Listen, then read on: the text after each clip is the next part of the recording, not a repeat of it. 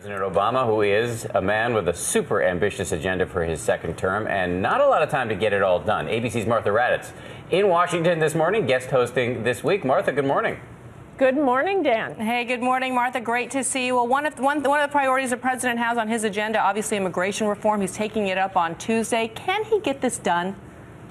Well, we'll have to see. We've also got this bipartisan group of senators coming up with a plan as well, and they will probably present that plan this week. We'll be talking to Senator John McCain, Senator Bob Menendez. They're working together on this plan. Whether President Obama detracts from the plan by going out on the road, going to Nevada on Tuesday, we're going to ask him about that as well. Yeah, there's this interesting theory that just by being associated with the plan, it could drive some people away from the plan in Congress. A complicated dynamic. But let's talk about this extraordinary interview, the joint interview, the first time it's ever happened, with President Obama and Hillary Clinton sitting down and talking to 60 Minutes. The whole thing airs tonight. I wonder, is there talk in Washington that this is in some ways President Obama picking favorites in the race to replace him in 2016? Because Joe Biden is also talking about maybe running.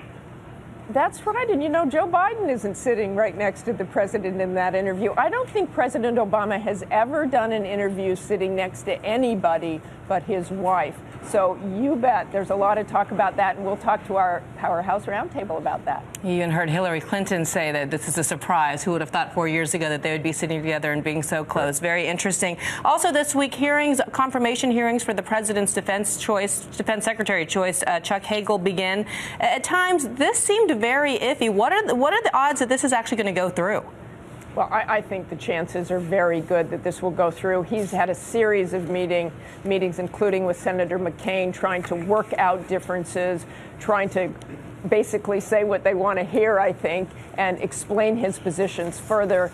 They had some controversy over Israel, over Iran. We're going to ask Senator McCain about that this morning and whether he would now vote for Chuck Hagel. Martha, thank you. Martha's got a big show this morning. Senators John McCain and Robert Menendez, as she said, plus, as she mentioned, the Powerhouse Roundtable, all coming up later this morning with Martha Raddatz on This Week.